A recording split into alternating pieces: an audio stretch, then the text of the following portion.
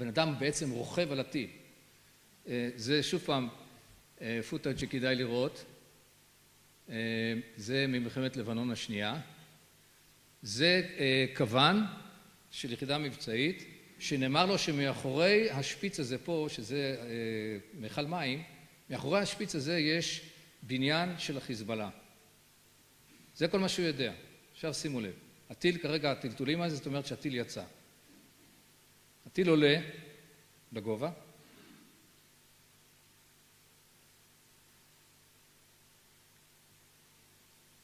רואים יותר בבירור את מכל המים. עכשיו, בצד ימין יש כתם לבן. הכתם הלבן הזה זה הגג של הבית שעליו מדובר. עכשיו, הכוון, והוא בעצם כאילו רוכב על הטיל, ברגע שהוא רואה את הבית, הוא מזהה שהוא יכול בעצם להגיע אפילו לחלון. ותסתכלו מה שקורה.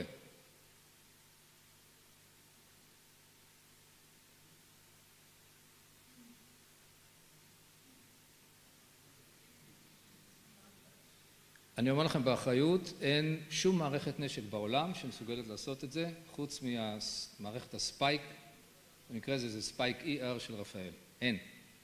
האחריות. כל השאר כפותים לתוך איזשהו קו ראייה בצורה כזאת או אחרת. הטיל הזה בעצם לא כפוף לשום קו ראייה קונקרטי. תיתן לו מטרה שנמצאת בעין, הוא יכול לנעול עליה ומשם להמשיך. אין לך מטרה, אתה יכול לציין לו נקודה שהיא נקודת מה שאנחנו קוראים ניווט ביניים, הוא יגיע לנקודה הזאת, המערכת תחשב שבנקודה הזאת המטרה תהיה בתוך סל הראייה שלו. ומהרגע הזה הכוון יכול לקחת שליטה ולעשות את כל הדברים המופלאים האלה שאנחנו עושים פה. כשאני מדבר על חלוציות, במובן של הובלה... דידי, תשתה כוס מים כי יש פה שאלה. עוד שנייה. אני רוצה פשוט להגיד לכם... אתה הזמנת את זה. כן, בסדר. המערכת הזאת, הטיל הכי ארוך שלה, שרק עכשיו שוחרר לפרסום, מבצעי בצה"ל כבר 30 שנה.